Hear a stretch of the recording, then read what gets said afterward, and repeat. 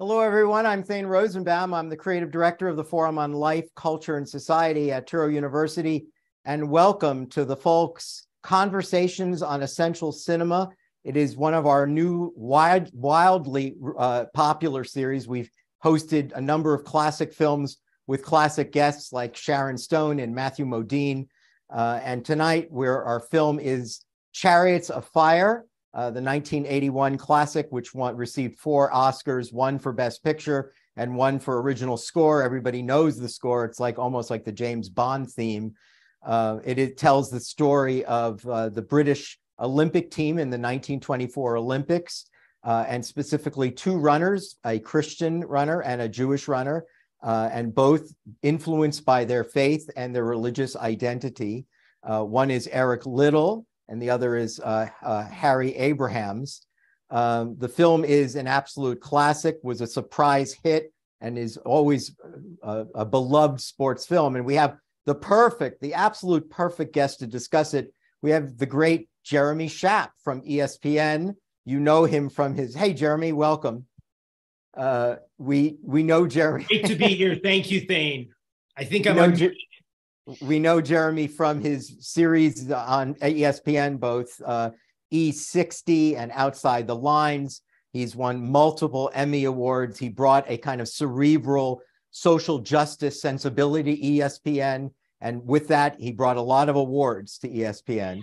He's also known in an interesting way as a broadcast journalist and a writer about sports, because he really does cover world sports in a way that is unusual, and it is a part of his specialty. So you'll oftentimes see him, like last week and this week, covering the World Cup, but he also covers European soccer and, of course, the Olympics and Tour de France and Wimbledon and the French Open. You'll always see him when it comes to it's not like he has a problem with American sports competing around the world. It's just that when they have to leave America for Jeremy to really be interested. So he's really great at that. And he's also really, his award-winning programs have hit on issues dealing with racism and sexual violence.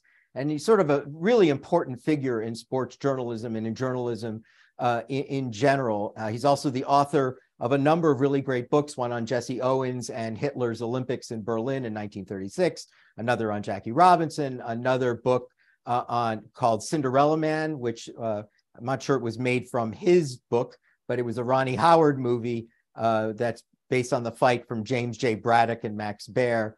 So he's constantly busy. He's got an original mind and a lively mind, and we're really grateful and thrilled to have him with us tonight discussing this really important, original, interesting sports film, very much unlike lots of other sports films, which we'll talk about in a moment.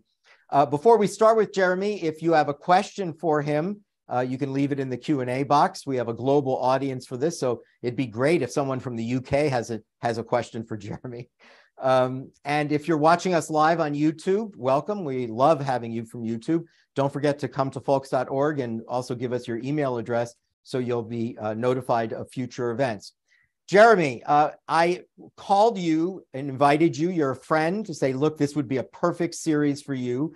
And I said, and of course, just like we did with Sharon Stone and others, Elizabeth Holtzman, by the way, she picked All the President's Men, not surprising, of course. I said, Jeremy, it's your film. You picked the film. So you picked this, but you had some other films in mind. Just tell the audience, did you have other films or did I give you films? I know I mentioned Hoosiers to you. Oh, yeah. I don't remember, to tell you the truth, Thane. But then just tell us why did you want this? Why did you pick this film? I love this film. I mean, that's the basic reason. And it was just last night I rewatched it. It might have been the first time in 15 or 16 years that I had seen it. And, you're always a little nervous, right? There's always a small degree of trepidation. Like, is it going to be as good as I remember? Is it going to move me the same way? I'm 53, the way it did when I was 12 years old when I first saw it. Or, that's how. Do you remember seeing it at 12? And also for the audience that doesn't already know, pretty much everyone I think knows, Jeremy Schaap is the son of the legendary sports broadcaster Dick Schaap. So I can only imagine going to the movies with Dick Schaap to see Chariots of Fire must have been a real privilege.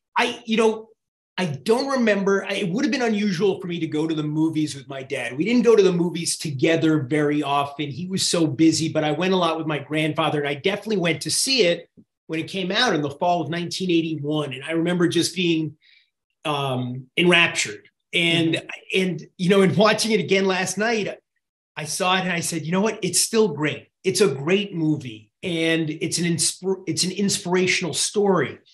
And the way that the story weaves Eric Little's story with Harold Abrahams' story, it's so well done. There's, of course, as you mentioned, that iconic score from Vangelis, which is just unforgettable. And I think 12-year-old me, I was a big Olympic enthusiast. You mentioned my dad. He was a big Olympics guy. He was a preeminent Olympic historian. He wrote one of the kind of essential histories of the Olympics. And, when I was a kid, he was always away at the Olympics, By the way, in the Dick Schaap book about the Olympics, is there something about some portion about Little and Abrahams? Very little, actually. And I looked it up last night. It's funny you should ask, because I went back, I remember talking about Harold Abrahams with my dad and Eric Little. And I went back to read the chapter. He wrote it. He wrote his history of the Olympics games by game. So, a chapter for 1920 in Antwerp, a chapter for 1924 in Paris. So I went back and I reread Paris last night, and he focuses, there's really like one major character each chapter. In 24, I was thinking maybe it would be Abrahams, but it was actually Johnny Weissmuller. Oh, wow. And so there's very little about Little and Abrahams in there. Well, it's interesting. 1924, I looked this up. This is obvious to you, not so obvious to me. 1924 was the first Olympics that was broadcast on radio. I didn't realize that's interesting, right? Because you can imagine that, this is after World War I. The world suddenly got very close together. The world looked smaller at that point, I suspect. That's right. And instead of reading about the Olympics in your daily newspaper, you were probably listening. I don't know if it was live coverage, Jeremy, but it was the first time that you could turn on the radio and listen to, the American team in competition. And so there are some interesting things. And of course, in the movie, it's a subplot of the movie, but there's an American team. And it just so happens that was it Jackson Schultz and Charlie Paddock. There's sort of a race among four men, two Brits, two Americans, to be the world's fastest man. That's right. But when you were a really little boy, Jeremy, there used to be this thing about Bullet Bob Hayes, the world's fastest man. I don't know whether all the Olympics had that idea, but surely after Hayes in 1964, whoever won the 100. No, it was long before that, Thane. I mean, Jesse Owens obviously won the 136. Yeah. And they used that term of art, the world's fastest man. The world's fastest man. Yeah, it was definitely used, I think, by 1924. Eddie Tolan won in 32 in Los Angeles. I'm trying to remember who won in 28. And then Harrison Dillard won in 48. Whoever won was the world's fastest man. And that goes back, I think, before Jesse. Well, what's interesting, and you would know that because you've written about Jesse, what's interesting about that is that it's not mentioned, but it's implicit in the movie that the world's fastest man might have really been the guy who wouldn't race on Sunday. He just wasn't able to run the 100. He was able to win another Olympic medal in a longer distance, but the title, the world's fastest man, who went to a Jewish British runner in 1924, might have gone to a Scottish British runner. And I'm also wondering, when in your own research, was Schultz and Paddock, were they upset, essentially, not emotionally, but were they considered the prohibitive favorites? That's a good question. And in preparation for our conversation, Thane, I admit I called a buddy of mine, Dr. Bill Mallon, who is a fascinating person. He was a PGA Tour pro golfer in the 70s. He's widely considered one of the 2 or 3 leading authorities on Olympic history, period, track and field especially. And he's also one of the most eminent shoulder surgeons in America, a longtime team doctor at Duke. And Bill knows everything about the Olympics. And I asked him that exact question. He said, there just really weren't such things by 1924 as upsets because the Americans and the Europeans competed against each other so infrequently. I see. They didn't see each other enough to know, it's not like today where they're taking, they're racing against each other in Oslo and Zurich and Milan and, all year long for years and years. Because they're pros, they can keep doing it for years and years and years in a way that they couldn't back then. So he said, not really an upset because people just didn't know. So it's interesting, though, you just reminded me, there's a scene in the movie. See, today we take for granted that the immediacy on YouTube or anywhere that we can watch, some high school football game and someone score a touchdown from an hour ago. Right. And we could then decide whether Alabama would be interested in bringing that guy, making that person offer. In the movie, there's a scene with a 35 millimeter projector where the Italian Arab coach of Abraham's is showing him some video, some footage of Paddock and Schultz. Right. And it's interesting that's it. That's what we got. We don't got anything else. We got we have those guys were Olympic runners. Along those lines, Thane, one of the things, I don't know, it's one of those scenes in the movie that even though I know it's coming and I know exactly, the scenario, it really moved me again watching last night. It's Sam Musabini, Harold Abrahams' his coach, and he's not at the stadium, but he's within earshot of the stadium. And explain to the audience why he's not there. In the movie, I think there's only one scene that he's on the field and they don't seem to be happy. Right. And he says, I'm not doing an business. Olympic competition. He just says, I'm not doing any business. But is there a scene in which, is there an impression that they said to him, you're paid for this, get out of the stadium? That's right. That's it. You're a professional. These are the Olympic Games. We abhor professionalism. And I don't know what the real situation was. I'm talking about the movie as you are. And so Musabini's not allowed to be at the stadium. He's not allowed to have a credential anyway, be anywhere near his runner, Harold Abrahams. And so he has no idea specifically when the race is going to be run, the 100-meter final. And he's waiting and waiting, and he's pacing the small room, and he's got the windows open so he can hear it. And finally, he hears God Save the King, which signals to him that the only subject of King George V, who's running in the final, has won the race. This is something I wanted. Pops his hand through his hat, his bowler, right? And he starts to cry. Yeah. Actually, you brought me to a question I wanted to ask you later, but now's as good a time as any. We take for granted that the Olympics are competitive events, not just against individuals, but against nations. And there's a processional parade on the opening day. We see it all the time. And they all come in marching with their flags. And then there's a medal count. So everyone's keeping tabs on how many medals you've won. And, it's not clear that the ancient Greeks saw it that way.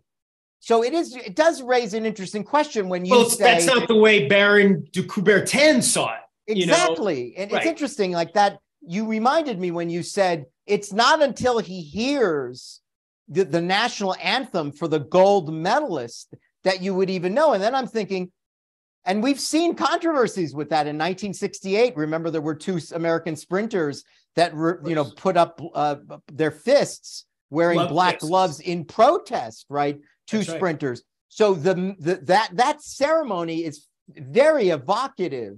And I'm wondering whether it's a good thing or a bad thing, right? It's very dramatic. It's a scene that made you emotional. That's right. But it's an interesting question is that something that is so essential or fundamental? By the way, does Dick Schaap's book go into this idea of the marching in with flags and the patriotism?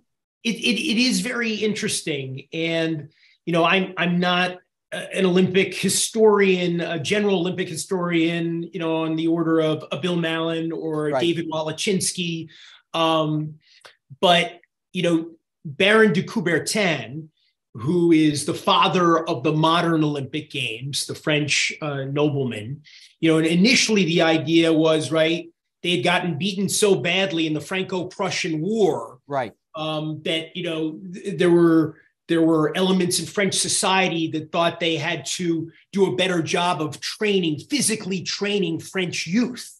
And then, the idea evolved over time into something more of like, the idea of the brotherhood of humanity coming together, as one.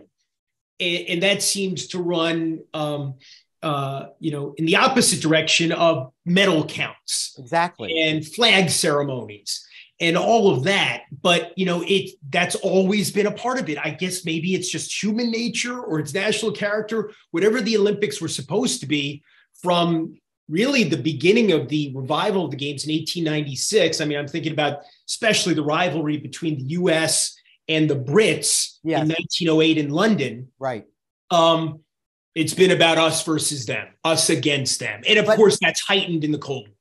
Right. But remember, again, the World War I is just in the background here. That's right. So it's interesting. And it's the first scene. Right. They don't play it up very much. They have that one scene early on where you see the two war veterans who obviously were damaged by German nerve gas. And there's that it's an interesting scene, right? Because they're carrying the bags of the Cambridge students. And I think one of them says something, this is what we fought the war for, right? That's right. Our faces are forever damaged. We know in Germany and France and England, there were war cripples between the wars in the 20s and 30s. And so here, again, those feelings must have been very raw. Here, the world comes together to compete in athletics, right? That the last time the world was together in this way, they were on a battlefield. And look, Harold Abrahams and, his peers, they fought. He was born in 1899. There's a brief mention of it, I think, right at the beginning of the film, but he was lieutenant in the British Army, I think, in 1918, but just missed. Right. He just missed the war. Right. Which obviously ended on November 11th. And so he actually went into the Army before he went to Cambridge. See, that's very interesting. And it fits nicely for what I want to talk about now. It's not just about competing runners, but in a way, I wouldn't say competing faiths, but a tale of two faiths, right? That Little is a devout Christian and says repeatedly, I run for God. I feel the Lord in me, right? Very powerful. A missionary. As a missionary. He said, I feel that I'm delivering a message of Christianity through my feet, through the medals that I acquire. And Abraham's is a very different character. On the one hand, we're told, he tells us, he won't stop telling us that he's Jewish, but he's at Cambridge. You're telling me he was a lieutenant in World War I for the British. Not in combat, but yes. Without combat, but he's obviously in the service. He didn't. That's correct. He was a commissioned officer. Remember, he tells at Keyes College when he's being checked into his room. Yeah. The guy who's kind of in charge of the dormitory, I don't know what they call it at Cambridge, says, calls him, kid or something like that. And he says, people stopped calling me that when I was commissioned in, His Majesty's Army. And I'd be much obliged if you didn't call me that either. And he knows that, or he believes that he's also being called that because he's Jewish, that he believes that everyone is dismissing him in little ways, the way the British would do it. That's right. He says a hesitant handshake or a reluctant handshake. Yes. He says, a certain tone in the voice. Yes. And what's interesting about that is that his girlfriend, who's an opera singer, right, is saying it's absurd for you to believe. Light opera. Right. It's absurd for you to believe. You're so paranoid that being she Jewish, says she goes, no one cares. Yeah, I love that, Jeremy. You remember, she goes, no one cares. And I'm thinking, well, Kyrie Irving cares. And Kanye he says, Abraham says, he says, we're still having these discussions 100 years later. It's literally 100 years later. Yeah. And he says, You only say that because you're not Jewish. Exactly. And you happen to be in love with a Jewish student. Right. You know, now that is fictitious. That relationship is fictitious, or I should not fictitious. Harold Abrahams ended up marrying Sybil. In the movie, it's Sybil Gordon is the name of the character, but it's actually 10 years after the Olympics. He marries, right. Well, but it's an Sybil important Ebert. idea in the movie, though, right? Don't you think, Jeremy? Because what they're trying to do, it's very explicit. They're trying to show you this guy is not an East London Jew who works in the, who's a tailor or is, a rabbinical student. This is a kid who could not be more British. He's singing "I Am an Englishman" from Gilbert and Sullivan in a class production. He wants to be accepted. He wants to assimilate. He wants to be part of this classist society. He's not rejecting it. He's not fighting against it. He wants, he says they'll lead me to water, but they won't let me drink. Right. And so you can have all these trappings. You can go to Cambridge and you can be on the Olympic team and, you can accumulate or amass great wealth, but you're still on the outside. Right. And in his case, I think at one point, the college masters, the deans point out he's here because his father is a rich financier. And by the way, this is right out of the Kyrie Irving movie, right? This stereotype of the financial wizardry of Jews, right? So this movie addresses the same. They say he's a financier in the city. Yes. And I think John Gielgud says, I wonder what that means, which is a strange thing for, I think he's the dean of Magdalen College or whatever at Cambridge, not to know what it means to be a financier. Yeah. And the other, I think the dean of Keyes College says, I think it means he lends money. It's kind of like it immediately goes to money lending. It's out of Shylock. It's the Merchant of Venice, right? So that even here, when you're not in the ghetto, right? This is a kid in Cambridge University that's doing everything possible. Whose brothers have both graduated, although they don't tell you that in the movie. The real life Harold Abrahams, his brothers both went to Cambridge. His brother had been an Olympian, a two-time Olympian. They don't cover that. It's not necessary. But he's only Jewish to the extent that he's mad about the sense that he's felt his entire life that people treat him unequally or different because he's Jewish. One would argue that the prejudice against him appears to be minimal. He's dating the hottest girl on campus. She's an opera singer. All the aristocrats he goes to Cambridge. School, he's wealthy. They love him. Everyone loves him. It's very interesting thing. And I was thinking about it as I was rewatching it last night because, 12-year-old me, I have to say, I think all of that was probably lost on me. And I was just interested in the races and the other stuff and, maybe the Gilbert and Sullivan.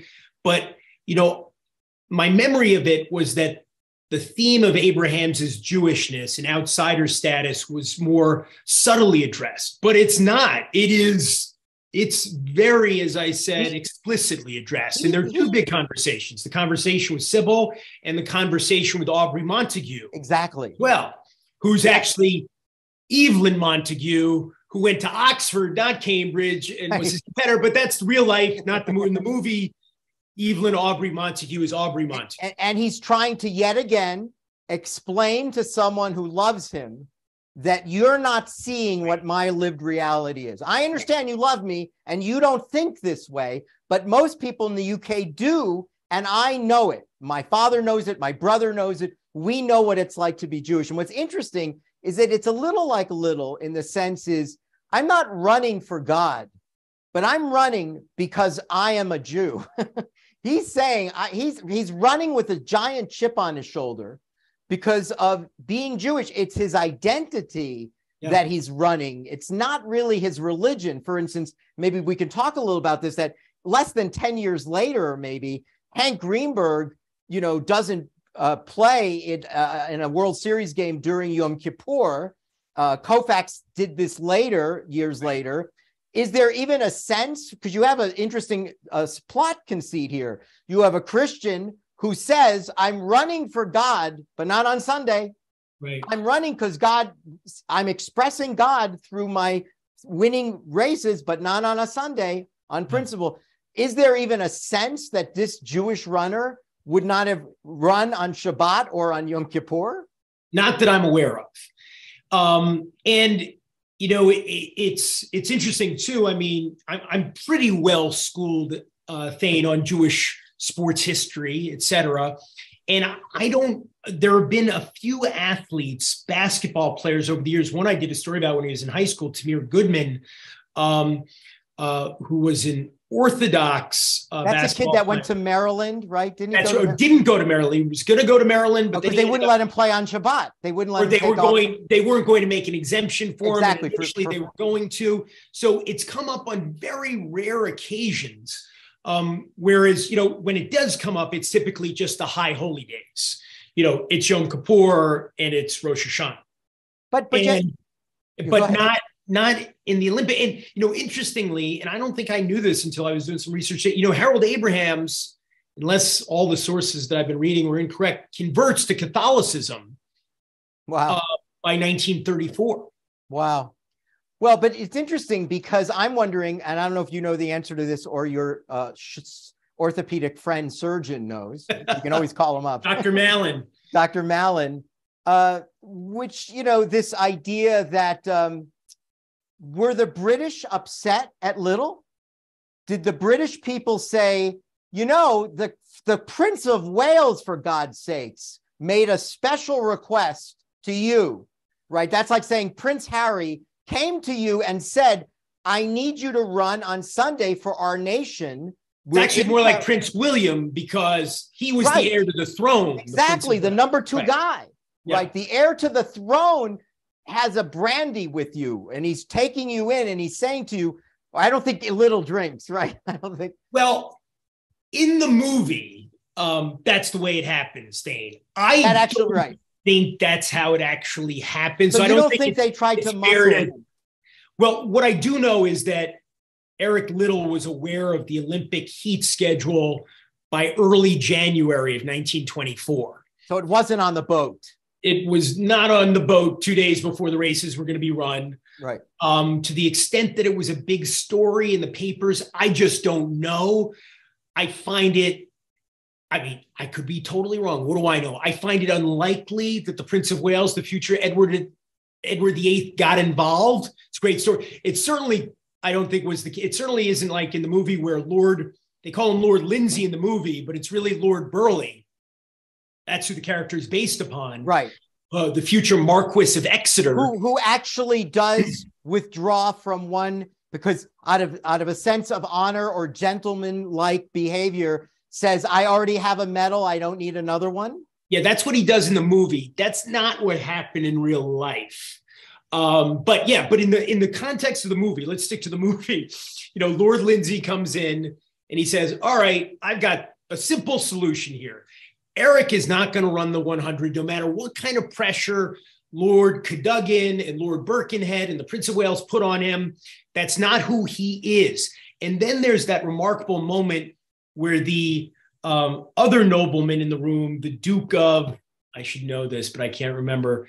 The Duke says to Lord Birkenhead, I think he says to Lord Birkenhead, he says, that's who Eric Little is. You know, the fact we shouldn't be asking him to sacrifice his principles, you know, for this. You know, he's as great as he is because of his principles. And it's there. It's an interesting moment there, right? Because you know, the other guys are kind of not caricatures, but Lord Birkenhead, medal hungry. They want more medals. They're medal hungry. Right. They're medal hungry. Lord Burleigh's a fascinating guy. We could talk about him all night. You know, as I said, the future Marquis of Exeter, who was a great champion and won a gold medal in 1928, the next Olympics, and I think he won a silver in 32 in LA. But he's this big figure in, you know, the Olympic movement for decades upon decades afterwards. And you mentioned earlier Tommy Smith and John Carlos. Right, of course. And the Black Power salute in 1968 in Mexico City, one of the indelible, you know, moments in sports history. And there's a man in a red jacket standing there just off the podium. That's him. That's Lord Burleigh. Oh, wow, that's great. So there's that scene, and this goes to something that we did a few weeks ago, an event. We have a series, Trials and Error, when we look at some of the important legal cases throughout history. We did one that you would love. We did the Muhammad Ali case that went to the Supreme Court on the draft, and we had actually Muhammad Ali's lawyer was there. We had a law clerk from one of the justices there that night. It was really great. We had Rosie Perez, who is oftentimes considered the queen of women's boxing. So we've had these different boxing period. Yeah. So we did an event a few weeks ago about the recent Supreme Court cases that have dealt with college athletics and whether or not universities can prevent students from at least getting educational benefits in addition to their scholarships. Yeah. And of course, that led to states allowing for name, image, and likeness. And the reason I'm bringing this up, not just to focus on an event that we just did recently, but this comes up in the movie. Because if you think about it, the lunch or the dinner where they invite Abrahams, the two college deans, I can't tell whether the movie's implying that this is a Jewish issue or it's an amateur issue. In other words, it's at that point that they raise with him, something has been called to our attention that you have a professional coach. Right. And he says, I have a professional coach. He is the finest mind in track and field in the world. He says something like that. Yep. And they then said, yes, but then they go into the sense of amateur status. And now we're hearing, this is 100 years ago. It's like we're hearing the same thing on a university campus today, right? That are you an amateur or are you a student athlete? This is 12 years after they took away Jim Thorpe's medals. Exactly. One of the great injustices. Great point. Wow. Ever. This is 12 years after that happened. Jim Thorpe, the greatest athlete ever, has that incredible Olympics in Stockholm, and he wins the pentathlon and he wins the decathlon. And they find out later that, he had been playing, semi-pro baseball, collecting a few bucks. Baseball, that was not a sport. He was in the Olympics. Correct. It wasn't, he got paid for a different sport. And they take it away. And they take the medals away. And, he just got reinstated as the sole champion in those events a few weeks ago. So that scene, how do you interpret scene? See, it seems to me it's a little connected to the financier scene. I think that's fair. I think part of it, I think what they're talking about is the amateurism professional issue. And of course, in England, in Great Britain, more than anywhere else, that divide was keenly felt.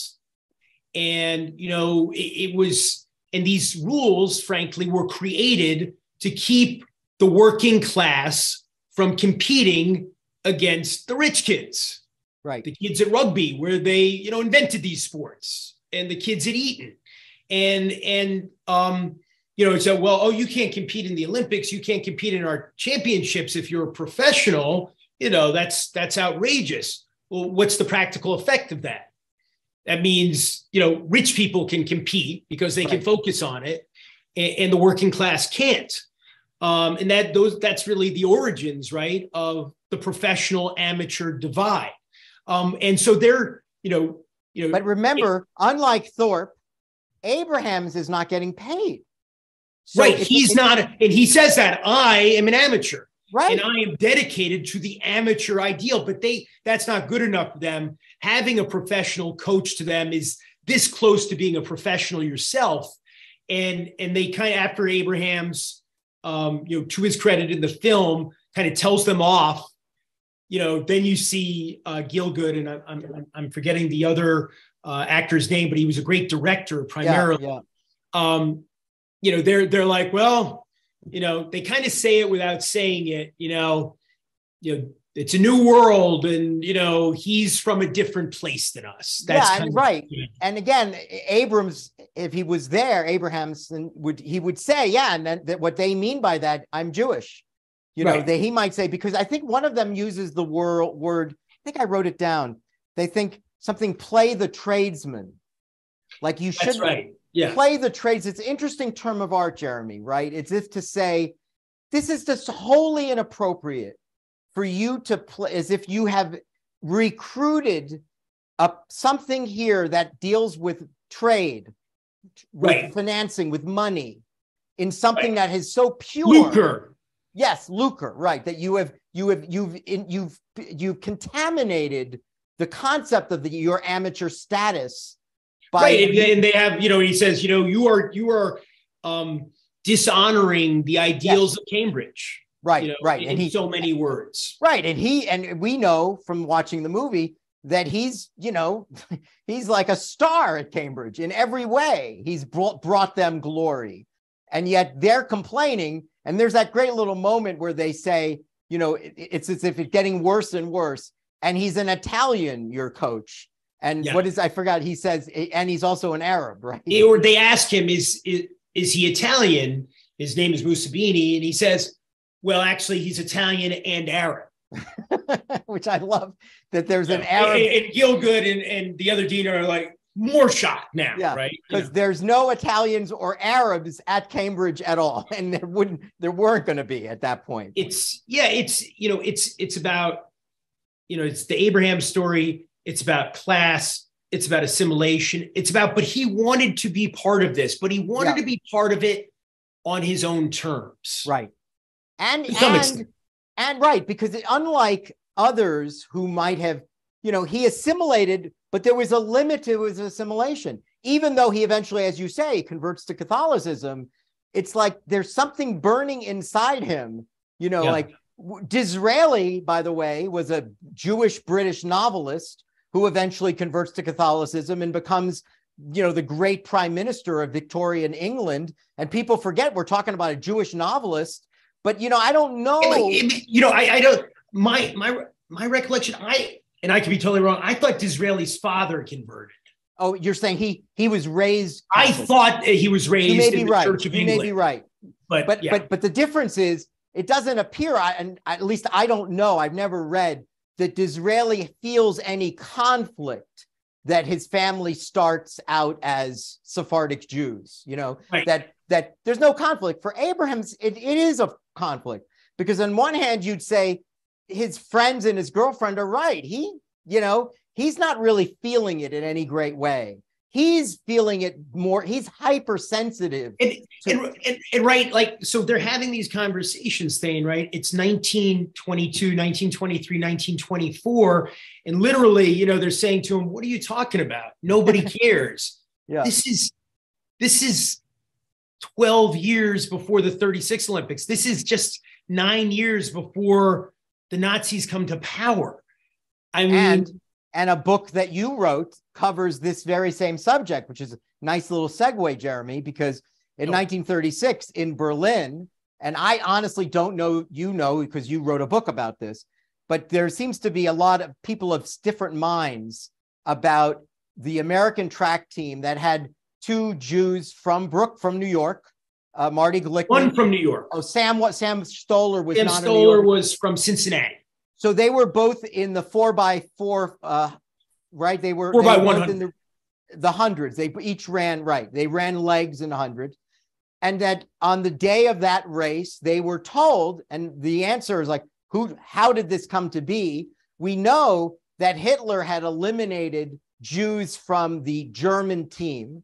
And I've seen documentaries, you've probably seen, there were, especially in Austria, Jewish Austrians were really very plentiful on the Olympics teams. For some reason, Jewish athletes in Austria made the Olympic Games. And so there was a high jumper, I think, that was prevented from jumping in the 36 Olympics. Gretel Bergman. Yeah.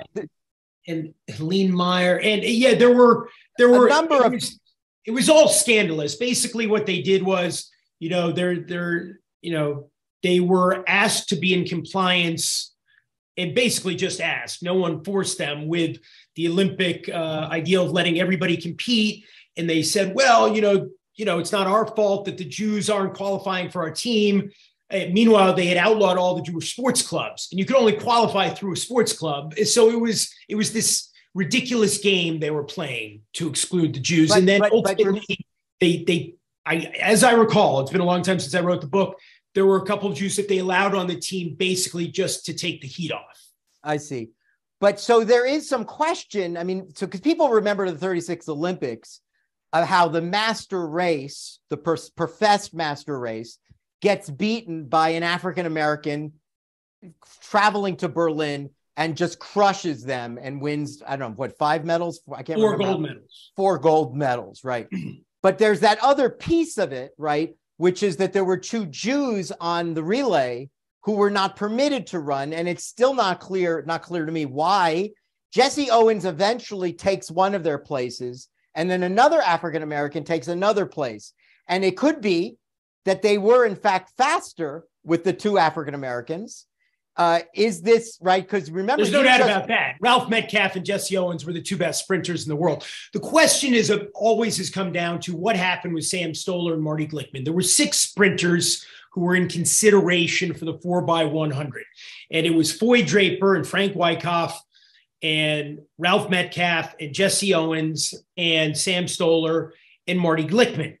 And it's complicated. I deal with it in my book.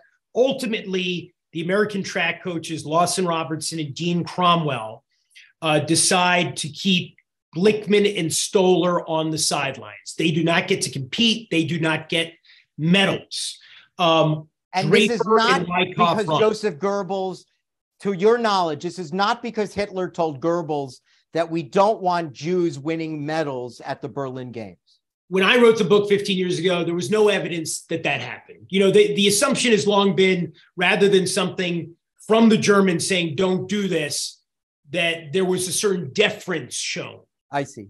From Avery Brundage, who was the head of the American Olympic Committee, and possibly from the track and field coaches as well, Robertson and Cromwell. You know, there's another school of thought that Dean Cromwell just wanted his runners who had been at USC, where he was the coach, that was Draper and Wyckoff, to compete. You know, the people who were in the room, Frank Wyckoff thought anti-Semitism was part of it. Marty Glickman thought anti-Semitism was part of it. Sam Stoller did not. So it's complicated. But, you know, you just reminded us of the scene in the film, Chariots of Fire, in which Lord, he had a different name. In the film, it's Lindsay, but you described him. Lord Burling, you know, does this, you know, incredible act of generosity and honor, because the argument is, you know, spread the medals around. That's what sportsmanship would allow. Right. So it's not clear. I just recently read, in fact, I think I mentioned it to you offhandedly, that Kareem Abdul-Jabbar, who was Lou Alcindor in 1968, had his one chance in those days, as we know. Only collegians could play in the basketball Olympics. And he was the best player in the country at the time. And he chose not to play in 1968. And I read that he said it's because of Avery Brundage, who by 1968 had even a more important position. Yeah, by that time, he'd been the head of the International Olympic Committee for about, 30 years. So he went from being the head of the American Committee Correct. to the International. Lou Alcindor, Kareem Abdul-Jabbar said, this is an incredible anecdote. If it's true, Jabbar says, especially when Jabbar is saying this with Kyrie Irving and Kanye West, says, I didn't play because Avery Brundage, who was the head of the International Olympic Committee, wouldn't allow 2 Jewish sprinters to sprint in 1936. And I read that, I saw a quote in the Times, and I saw one recently on Substack, that Kareem has now said, in particular, he's being asked this question because of what Kyrie Irving has said. You know, there's been several basketball players, Charles Barkley for one, and Kareem Abdul-Jabbar has written some powerful stuff, really powerful stuff. Yeah, and if this is true, that he on principle, because 2 Jewish players, and he's saying that was the year that Jesse Owens lit up the world, and I should be thankful that they didn't run, because that gave Jesse even more, honor, more medals. But in fact, he says, no, I respond to raw prejudice. This is raw prejudice. Yeah. Well, Avery Brundage was. We could say a lot about Avery. Well, Brundage. why don't you tell the audience, and I think tell our viewers where Brundage comes up again in 1972, 4 well, years in after. 72, after the massacre in Munich and the Israeli athletes and coaches are killed, German policemen as well. Brundage is in charge of the Olympics still at this point in 72. And, they're still competing in the hours after the hostages have been taken and 2 of the Israelis have been killed. And there's a memorial service the next day. And Brundage is speaking at the memorial service. And if you go back and you read the columns that Red Smith wrote from Munich, and they're just, he's seething at Brundage's lack of sensitivity. Is it obtuseness? Is it obtuseness or is it anti-Semitism? What is it? I can't look in Avery lack of Brundage's empathy. heart. I think it's all those things. Look, Avery Brundage, was against his teammate Jim Thorpe. He was a decathlon athlete in 1912, the same Olympics as Thorpe. He was against Thorpe getting his medals back. Wow. He was for the United States going to Berlin and Garmisch-Partenkirchen in 1936. He was totally on the side of those who said, no, it doesn't make a difference. What's going on in Germany, we go, the Olympics go. And in 72, at this memorial service, after, this terrible tragedy, he equates it to the political pressure that came, the political pressure that was put on the IOC leading up to the games by some African nations. I'm trying to remember the exact details, but it's basically because, the IOC had not banned, I think it was Rhodesia, or maybe it was New Zealand for competing against Rhodesia. I'm forgetting the details, but, you've had this murder and he's airing his grievances about how he felt the IOC had been pressured into this political accommodation for these African nations, which had every right to be pissed off at the IOC and what was going on. But that's who he was. Right. So do you think, given the events of the last several weeks with Kyrie Irving and Kanye West, the idea here, that, Jews, and we've seen this in the cancel culture, Jews are seen as privileged white people. And so, there's a lack of an understanding of history of anti-Semitism. Is this a film that would have been good for Kyrie Irving to watch after he saw the documentary? Or would he say, this is a movie about a rich Jewish guy who goes to Cambridge University, right? It's really about a white guy who's Jewish that feels some nominal anti-Semitism, but he ends up winning a gold medal. In what way is this a sign? This is not the Holocaust.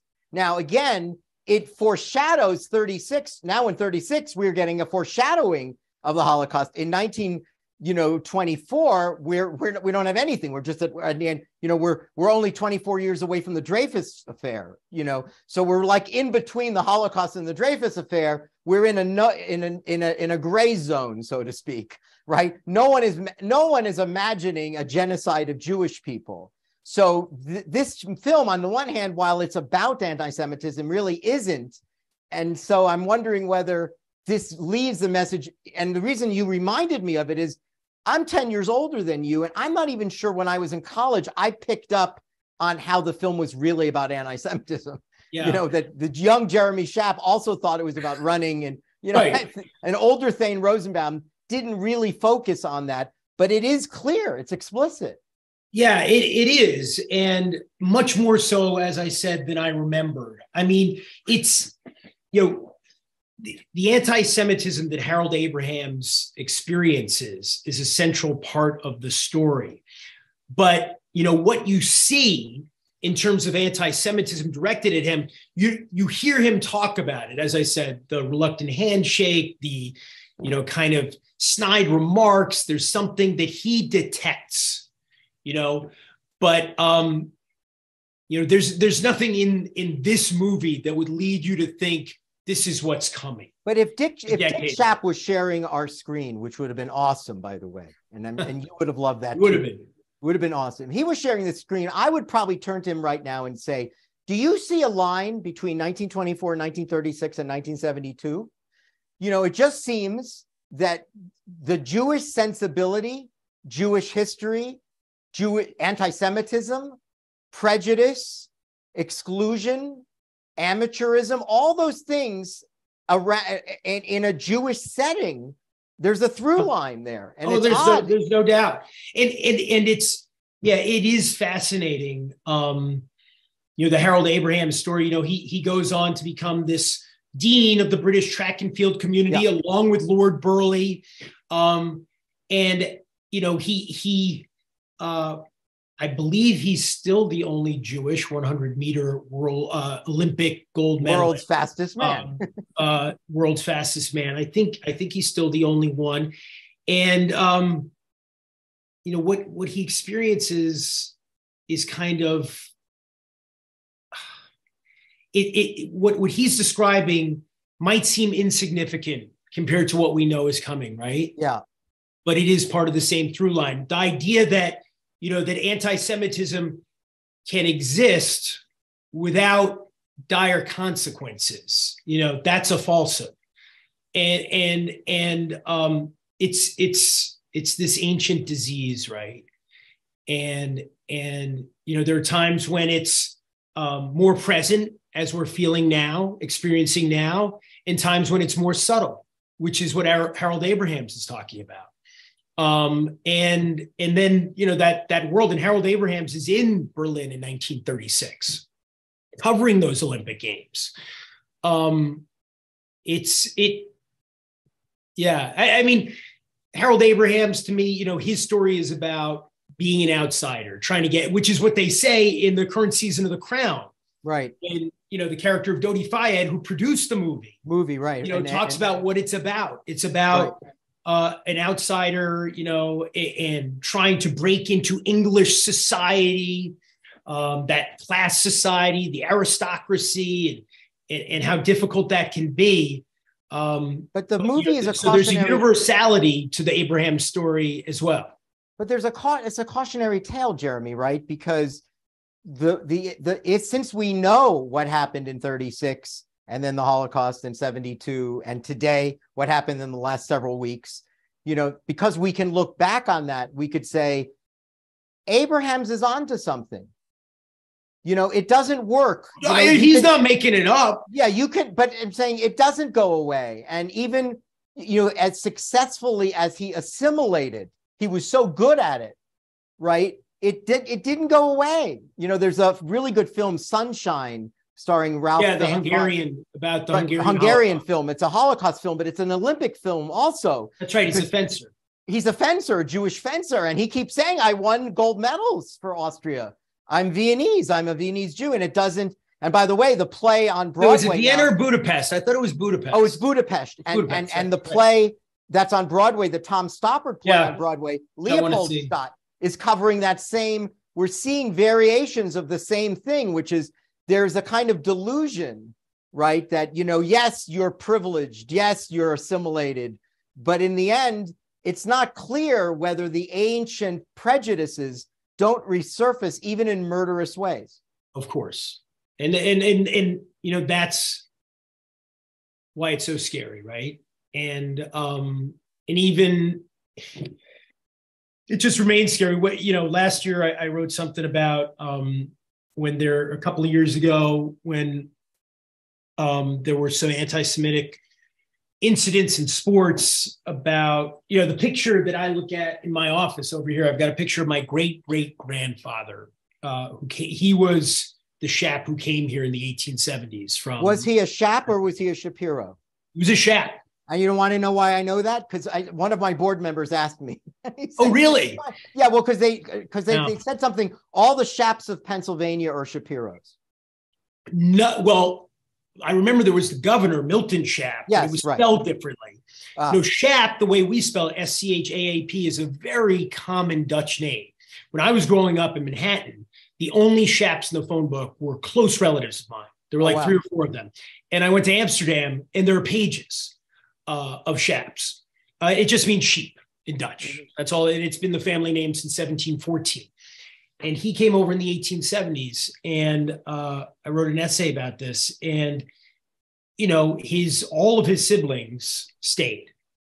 And what happened 70 years later? What happened to Anne Frank happened to those Schaaps. That's right. Because And I get these updates. He was Dutch. The Schaaps were Dutch. And the same thing happened. I get these updates every couple of days, email updates from one of the genealogy websites that I'm signed up on. And I have a cousin in Australia, a distant cousin, who keeps filling in information. And it's horrible. He fills in information about all these relatives, people in our family tree. And, you see born in 1900, and then you look down and, Auschwitz, 1942, Auschwitz, 1943, Auschwitz, 1944.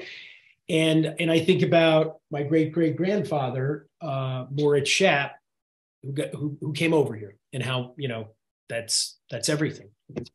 I have one last question and we'll say goodnight to Jeremy. This goes to the idea of the Masabini relationship with Abrahams. And the reason I'm asking, you wrote a book on Braddock, and we know that he had this incredible relationship, by the way, with a Jewish manager / coach. Yep. So an Irish boxer and a Jewish manager / coach during the Depression. It does seem that this relationship between athletes and their coaches makes for interesting drama, whether it's Rocky or Hoosiers, right? It's interesting. A League of Their Own, right? With Tom Hanks, right? There's no accident that when people are setting to write sports movies, many of them involved relationships with coaches. When you were talking before about that scene with Aubrey, I was reminded of when Masabini, after they win the Olympic medal, he takes Masabini to get loaded at a bar. Yes. And they get wasted. Yes. And it made me think he might have had a father relationship with this Arab track coach that might have been more intimate than with his own Jewish father. That it might have been, that scene was there to show you, because when the scene that you point out that he's crying and he smashes his hand through, it's as if my son just won. I think he says my son. Yes, exactly. He says my son. He says my son, my son. And then later we see them celebrating together. So I just wonder whether you have any thoughts before we say goodnight about that. It seemed that Mickey and Rocky, there's a very similar. Think about it. There aren't many relationships like that, right? Where one person, now it's different in individual sports and team sports. My dad wrote 6 books about the Green Bay Packers, and Vince Lombardi is, such a big figure in our sports mythology, obviously, and coaches, et cetera. And I'd be remiss if I didn't mention today, one of my father's best friends, we found out he died.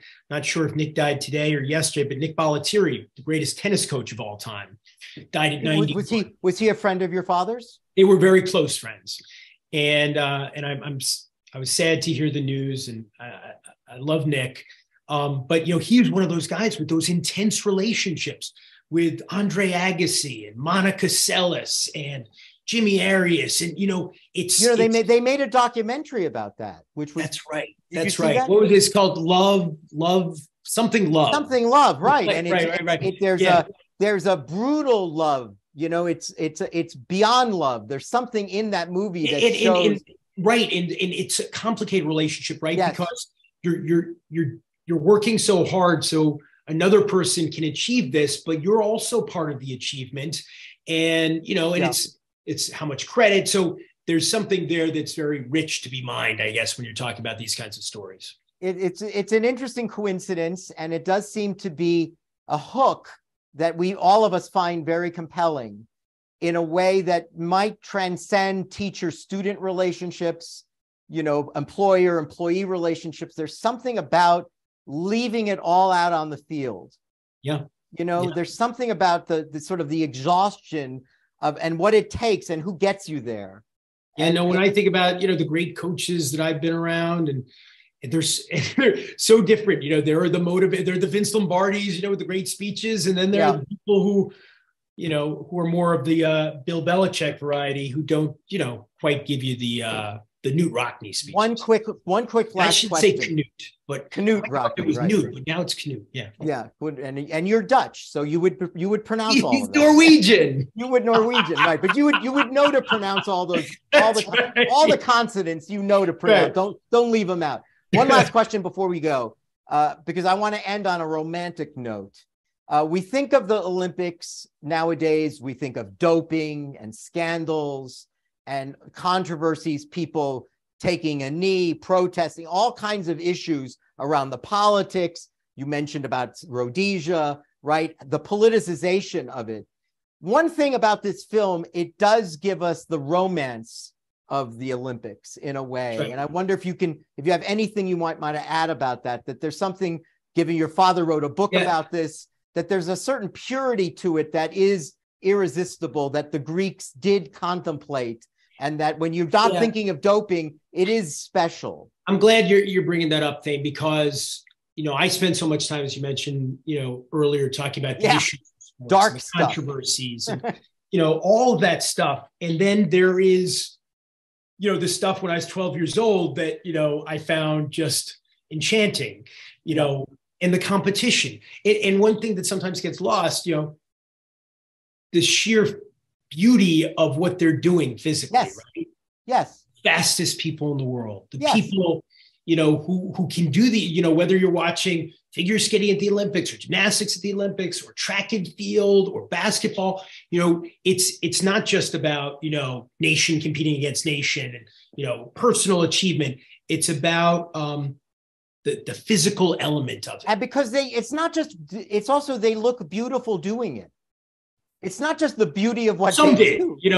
Emil Zatopek, the great Czech runner, Red Smith famously wrote that he ran like a man with a noose around his neck, that he was in such pain, it seemed, with every step that he took. So distance runners kind of fall into a different category. I think Paavo Nurmi, who was the other great star of the 1924 Olympics, who had his best Olympics in 1924, the great flying Finn. Don't get me started on Nurmi. We could be here all night, Thane. I don't know how beautiful he was to watch. Well, Eric Liddell, at least the character who plays him, I wondered whether that's an exaggerated running style in the movie. Because there's kind of an extreme way that they depict. And I wonder whether that's running. He was known for running, so hard that he would collapse at the end of a race. I see, and that happened. But I also thought that it picks up on the metaphor, the theme of, God is within me, that I'm expressing, and I feel God's pleasure when pleasure and power. All right, Jeremy, before we say goodnight, I think we could go on and on. It was a blast. So before we say goodnight, I think we've got, what do we have? Our just closing remarks. We do have another Conversations on Essential Cinema. It is coming up. I think it's early January. We had a great guest and a great film, but she told me not to tell anybody. So it's coming up. Stay tuned. Sign up for FOLCS.org. It's not too late for Giving Tuesdays. We haven't been charging during the pandemic. We like to think we're one of your favorite nonprofits. And I think Jeremy Schaap is a good example of what we're able to do. This was a really fascinating conversation with one of the most important writers and thinkers and broadcasters on the sports world today. Jeremy, you are an American treasure, and you come from a treasured family in sports journalism. And I'm thrilled to call you my friend. And I'm thrilled to always watch you on television and read you. I'm really flattered. So flattered. Sincerely said, Jeremy. I'm Thane Rosenbaum for FOLCS. Until next time, good night.